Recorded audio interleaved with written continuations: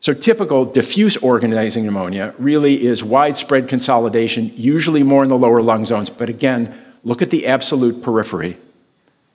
Over time, it will clear.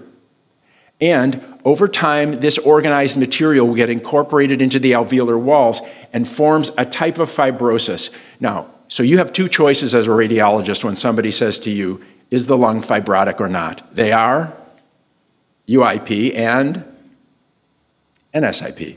That's all, despite all of the possible ways your lung gets injured. And we find that every case of NSIP is really organizing pneumonia.